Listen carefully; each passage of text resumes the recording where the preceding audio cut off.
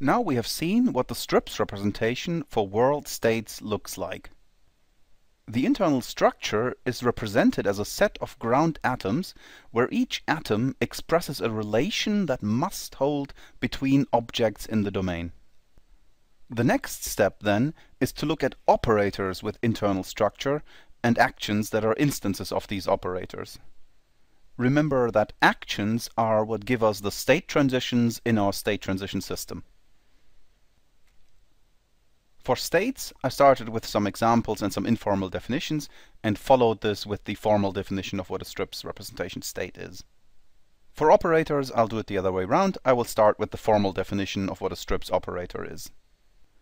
A planning operator in the strips representation is simply a triple, so it means it consists of three different things: a name, the name of the operator, the preconditions of the operator, and the effects of the operator. The name of the operator, the name that we can use to refer to this operator, is simply given by this syntactic expression. So it consists of a unique name symbol that we can use to refer to this operator. It must be unique to this operator, meaning no other operator can have the same symbol. And it consists of some parameters which characterize the objects that are manipulated by this operator. These objects are defined as variables for an operator, as an operator is generic. They may also be typed if we are using the types extension in PDDL. The components that define the internal structure of an operator are the preconditions and the effects of the operator, and both of these are sets of literals. Remember that a literal is either a positive or a negative atom, so a relation between objects, where the objects are named by the variable given in the operator name, x1 through xk here. The preconditions are simply those literals that we want to be satisfied in the state before we execute an action. The effects are the things that are true after we have executed an action. Again, the effects can be literals, which means they can be positive or negative, and traditionally the positive literals that are effects are often referred to as the add list, as this is something that is asserted in the new state after an action is applied, and the negative literals are referred to as the delete list, as these are removed from the state. An operator is generic in the sense that it only specifies what is manipulated by the operator as variables. An action, on the other hand, is specific because it is a ground instance of a planning operator. So if we take all the variables and choose values, objects in our domain for these variables, then our operator becomes an action. And of course, there can be many actions that are instances of the same operator in our planning domain. Now, here are some examples of operators defined for the dogworker robot domain. The first example we will look at is the move operator. Move is the symbol that identifies this operator, and the name of the operator is given by all of this expression here, namely the symbol that identifies it plus the three variables that are used to identify its parameters. And these are a robot and two locations: the location we're moving from and the location we're moving to. Then, the internal structure is defined by the preconditions and effects. There are two positive preconditions in this example, namely that the two locations we're moving between must be adjacent, the location we're moving from must be adjacent to the location we're moving to, and the robot R, the robot that we are moving, must be at the location we're starting from. And then we have one negative precondition, and that is given here. This is simply the symbol for negation. That's the not symbol in logic. The negative precondition here says the location M we are moving to must not be occupied by a robot when we move there. So, three preconditions, two positive, one negative. And then we have the effects, again two positive effects and two negative effects here. Let's look at the positive effects first. When we move robot R from location L to location M, as a result, the robot will be at location M, and the location M will be occupied as a result of this action. These are the effects that are added by this operator, hence this is known as the add list. The delete list, or the negative effects of this operator, are that the location L is no longer occupied. We've just moved the robot away from this location.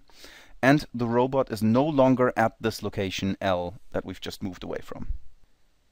There are a few things that are quite common about this operator, but they are not part of the definition of a strips operator. And those are, all the parameters are actually mentioned in the preconditions. R, L, and M, all of those are mentioned in these three conditions. Also very common is that we have the negative effects of the operator, the delete list, as part of the preconditions, only negated. For the second negative effect, this is explicit here, and for the first one it is implicit. Of course, the location L was occupied before the robot moved away from that, but because we have this precondition, it was not necessary to mention that. Quickly, the two other examples. The second one is that we're loading with crane K at location L. We're loading container C onto robot R. These are the 4 arguments to this operator, and all this is the name of the operator. Again, we have preconditions and effects, and they are divided into positive and negative preconditions and effects. In fact, we have no negative preconditions for this operator. So the positive preconditions are that the crane must belong to that location, it must be at that location. The crane must be holding the container so it can load it onto the robot, which must also be at that location, and must be unloaded so it cannot have a container on it. The effects are that now the crane will be empty after we've loaded the container onto the robot, so it will no longer hold the container, but the container will be loaded onto the robot and the robot will no longer be unloaded. Similarly, there is the put action, which has as parameters a crane, a location, a container, another container, and a pile into which we're putting the container C. The crane must be at that location, and also the pile must be at that location, and of course we want the crane to hold the container. And this precondition here tells us the meaning of this second container D that is a parameter to the put action, namely it is the container that is on top of the pile before we execute our action. And the reason why we need to know this is simply such that we can withdraw this from our state. So the container D is, after we've executed the action, no longer on top of the pile, because we have the container C on top of D, and now C is the new top of the pile. So C will also be in our pile, the crane will be empty, and the crane will no longer hold container C. There's also an unload and a take action that reverse the load and the put action, but I won't go through those in detail here. In the previous slide, we have seen some examples of operators of what they look like logically. Now I will introduce the PDDL syntax for defining an operator in a planning domain. This example again starts with a comment introduced by the semicolon that tells us what this action will actually do. And here is the first slightly confusing thing about the PDDL definition, namely the operator is called an action in PDDL. So in the strips representation, we consider an action to be an instance of an operator. In PDDL, this is what is called an action. This is actually not uncommon in the planning literature that terminology is not agreed. So you always have to make sure that you understand what authors mean by the different terms like action or action type or operator, etc. So in PDDL, this action has the unique name move that can be used to identify this action, this operator. And it has several parameters that are defined here. And there's one parameter, which is this one, a variable. Remember, variables start with the question mark, R, which is of type robot. And then it has 2 more variables, both of the type location. This is what we've called the name of the operator in the definition of a strips planning operator 2 slides ago. Next, we have the preconditions and effects. So the preconditions are introduced by the precondition symbol and then are just listed. It is also explicitly stated in PDDL that this is a conjunction of preconditions, so they all must hold, and that's what we introduce with the AND symbol.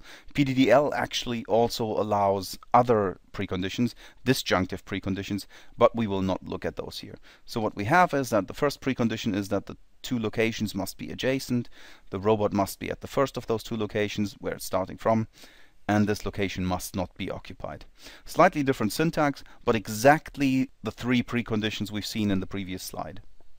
Similarly, for the effects, they're listed here. They are a conjunction of effects, And it's the same four effects we've seen previously, namely that the robot must be at the to location as a result of the action, and this location will be occupied.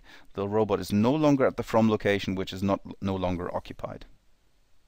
You should now be able to express the other two operators introduced in the previous slide in the PDDL notation. So why don't you do that as a little exercise here?